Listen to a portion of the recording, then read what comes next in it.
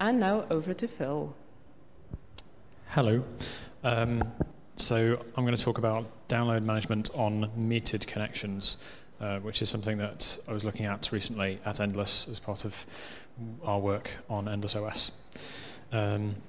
So what is the problem? Many people, especially in sort of non-Western countries, use metered internet connections where they get charged for the bandwidth they use. This means that they can't download everything they want to, when they want to, and often they have to be quite careful and sort of in control of what they download each month. They have to mentally prioritize certain things over other things, stop some things from being downloaded.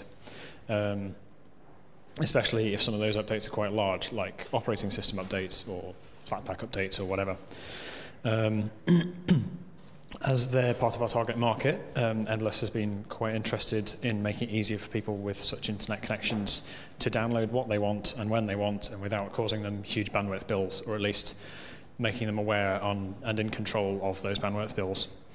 It's worth noting that what I'm discussing during this talk only applies to kind of quotation marks big downloads.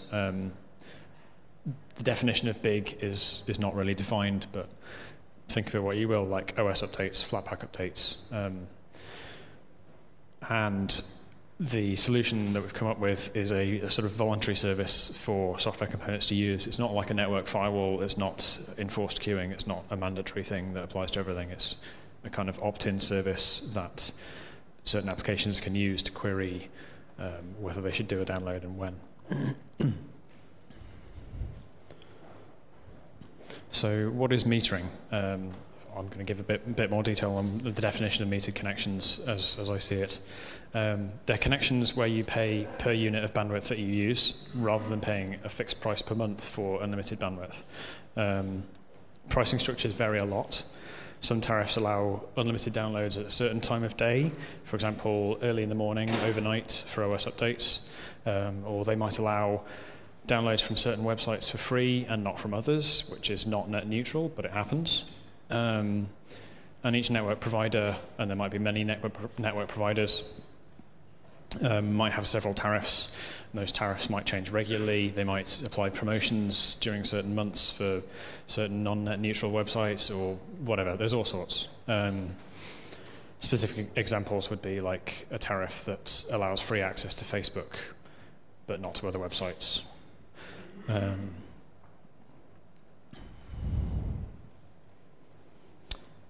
Does it affect me? Most people in this room, you probably wouldn't immediately think that it does affect you, but it kind of does in certain ways. It's typical to have an unlimited home or work internet connection for most of us, I think. But you can encounter meter connections on trains, certainly in the UK, where you sort of get on the train, and unless you have a first-class ticket, you have to pay to use the internet. Or public Wi-Fi hotspots in airports, you can pay for internet access if they haven't given you free Wi-Fi. Many mobile internet tariffs, unless you've got a contract, will make you pay per gigabyte. So it does kind of affect the more powerful Linux desktop user in some ways.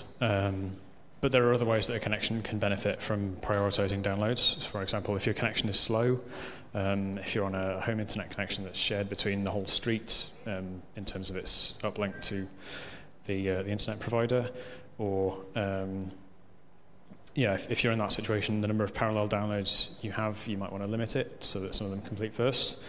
So that the important ones complete. You might want to prioritize your OS updates below everything else. You might want to prioritize the film that you're downloading or whatever before that, or you're streaming TV, who knows. You also might want certain downloads not to start until you're back home, like when you're traveling, you don't really care about certain things being downloaded, you can delay them until later. So we wrote Mogwai. It's a download scheduler. Applications which want to do big downloads tell the scheduler what they want to download, so its size, the domain name you're downloading it from, or quite a metadata like that. The scheduler schedules all the incoming requests for downloads, and it signals each application when it's time to start downloading. Scheduler can preempt downloads, tell an application to pause its download and carry on later, and then you can get prioritization in more real time. The scheduling decisions are based on various things. Amongst those, there's a tariff file for each network connection that says what period of day the connection starts being metered, stops being metered, whether it's metered all the time, unmetered all the time, whether there are any bandwidth limits or capacity limits during those periods. And the format is extensible so that other properties could be added in future to describe more and more complicated network tariffs as we encounter them. For example, we don't currently implement it, but we could start supporting downloads on certain domain names being metered or unmetered, and that kind of non-net neutral behavior.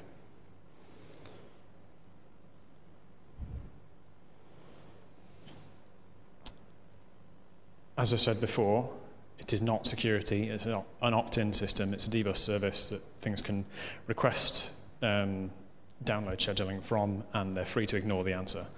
There's no enforcement going on. And it doesn't currently monitor bandwidth usage either. So it's not a closed feedback loop. It takes in the sizes that the applications say, I'm going to download 1 gigabyte, I'm going to download 2 gigabytes. It sums them all together. It calculates that against the tariff limit. And then it assumes that the applications play fair and that the sizes don't change, or that if they do, the applications notify of it. But we could do work in future to improve that. Oops.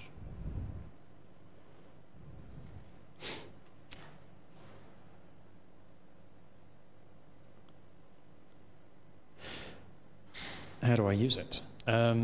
So as I said, it's a dbus service. It sits on the system bus. Any application can request things from it. It's currently used in NSOS in our fork of GNOME software, and also in our OS updater, which is called EOS Updater. We have changes to GNOME Control Center to add it to the automatic updates panel, but none of this is sort of exclusive to us. If you want to use it, you can use the API from the libmogwai schedule client, the first bullet point library, and that's a client for the dbus API, so that's sort of standard dbus mechanics. There's an example for how to do that in the mogwai schedule client utility, which is a command line utility that's essentially curl says, run this, download this file, save it here, but it does it in a scheduling aware manner. So if the daemon says, no, don't download that now, it won't download, it'll block until the daemon says yes. But there's example code in there which you can start basing things off. The PDF of these slides will contain links to that code afterwards, so if you want to download it later and check out those links, you can. But essentially, your application needs to create a schedule entry for every download that you care about doing, set the metadata of the download, like the size, the domain, whatever, and then you need to tie the state of your download to signals from the scheduler, telling it when to start the download, when to pause, when to resume. And then you need to update the scheduler saying, yep, I've finished now, or actually, I want to cancel this download, forget about it. Here is a screenshot of what we have in Endless OS for scheduling downloads or scheduling OS updates in the control center. So you can see in this case, I've got an unlimited connection, no metering, but I can still schedule my updates to only happen during certain times of day. If I were to connect to a metered connection, then the tick box in the middle would start to take effect, and the scheduling would still continue to take effect.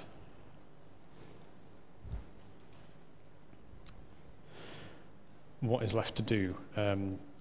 It's quite a big scope problem. There's lots of things you can add to it, lots of tweaks you can make, lots of improvements to the scheduling you can do, lots of other sources of data you can pull in. The next big task on the list is to add a monitoring daemon, which would sit sort of near to the systemd level of the stack and use, per C group monitoring of the network connection usage to build a log of how much is being downloaded per application and store that somewhere. That information can then be used by the scheduler to close the feedback loop and say, yep, you've reached your limit for this download period, everything else gets cancelled now. But it could also be used by the GNOME usage application, for example, to show nice pretty graphs of what's being downloaded by each application, how much, how near to each limit each application is. I've got a plan for how this can be implemented efficiently. Currently, what GNOME usage does is not particularly efficient. The plan is using NF tables and systemd unit hierarchy, and it should be fairly straightforward to do, but I haven't had time to do it yet. Aside from that, the scheduler can always be made more clever. It can take more factors into account, more different tweaks for when to start, when to stop, what to prioritize above what else. It's a fairly open-ended problem. And I'm willing to mentor people to implement this functionality in Mogwai because my time on it has been significantly reduced. But mentoring is always something I'm happy to do. And that is that. Any questions?